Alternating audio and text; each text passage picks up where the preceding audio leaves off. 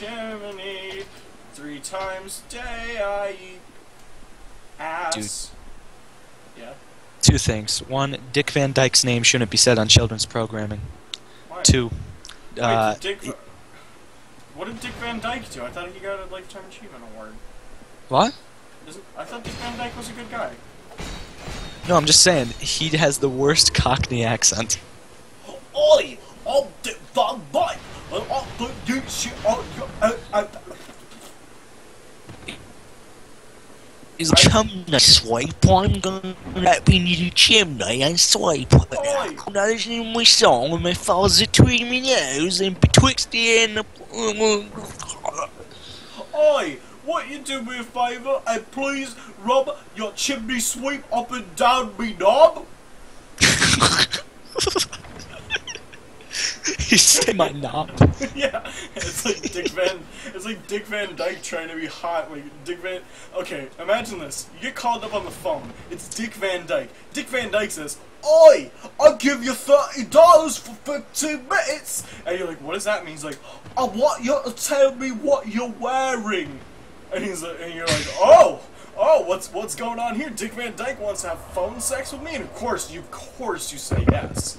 And so then he says to you, Dick Van Dyke says to you, he's like, "Oi, what are you wearing?" And you're like, a white polo, khaki shorts. And he says, "Oi, could you take off your socks?" And you're like, "Yeah, I'll take off my socks." And then Dick Van Dyke says, "What else are you wearing?"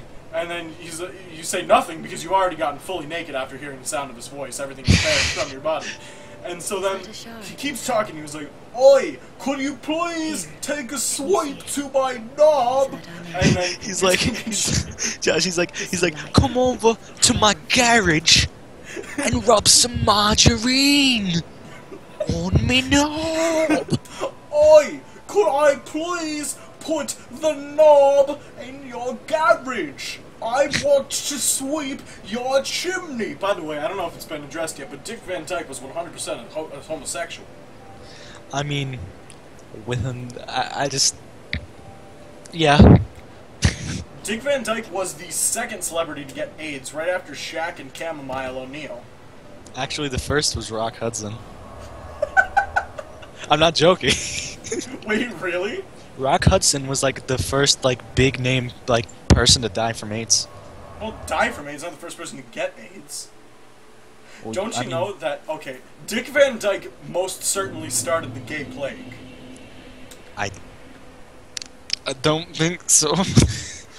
He's like, "Oi, I want to control the population. How should I do this? Oi, I'll get rid of the degenerates." Okay. I think there's a point where there's a line in the sand that was drawn. I don't know if it was drawn by the Van Dyke himself, but...